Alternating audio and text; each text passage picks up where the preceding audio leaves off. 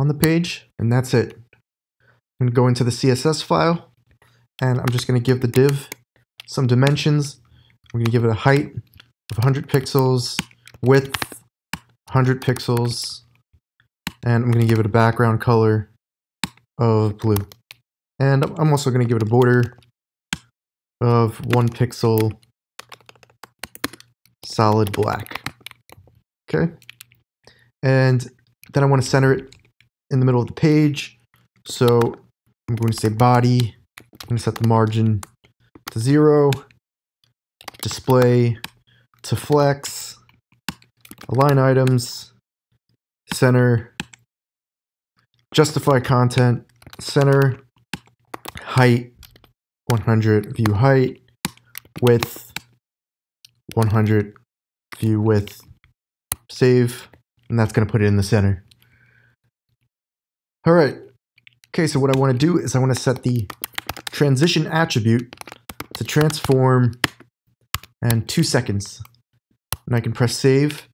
Right now I want to add in, I'm just going to say transform, and I can say translate, and I can move the square here 100 pixels to the right and 100 pixels down. And I can press save, and you'll see that this transition property here is actually going to animate it for us automatically. You can also do a translate 3D where I can say 100 pixels, 100 pixels, 100 pixels. All right, and that'll also translate it in the Z direction. So not just left and right or up and down, but also back and forth. All right, we can also do a rotation. So we can do a rotate, and I can say 360 degrees. All right, and we'll watch that spin. And we can also do a rotate 3D, where we specify the directions we want it to spin, and we press save, and you see it'll do a 3D rotate. Then we can do a skew, transform, skew, and I can say 20 degrees, 20 degrees. All right, and that'll skew the image. With all of these, you can do in the X and Y direction as well. So I can say skew Y 20 degrees, and it'll only skew it in the Y direction. Skew X in the X direction. And you can do that with the rotations and the translations as well. All right, then we can do transform scale, and we can scale this image by 2. We can double the size of it, or we can put 0.5 in here, and we could cut the size of it in half. Then you can even do a matrix transformation, and this is going to combine all the above transformations. Here are the parameters for a matrix transformation. So I can double the size in the X direction. I can skew it in the Y, skew it in the X direction, scale it in the Y direction, translate it in the X, and then I can translate it in the Y.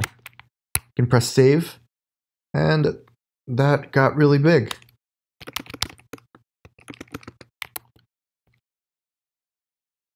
So I can scale it in the X, skew it in the Y, skew it in the X, scale it in the Y, translate it negative 50 pixels, and translate it 50 pixels in the Y direction. And you can see the effects there. But for now, I'm just going to comment out the matrix, and I'm going to comment out all the other transformations. Right? And I'm just going to show you what you can do with the perspective attribute. So you can set transform origin, and I can set this to top, and then transform perspective, and inside here I can say 1.25 cm. Then I can do a rotation. So I'll say rotate 3D, and I'm just going to say 1, 0, 0, and 45 degrees. All right, now I have this set to top here. I could set this to bottom, and we'll see it from the bottom. I can set this to center, right? And we'll see the transformation from the center perspective.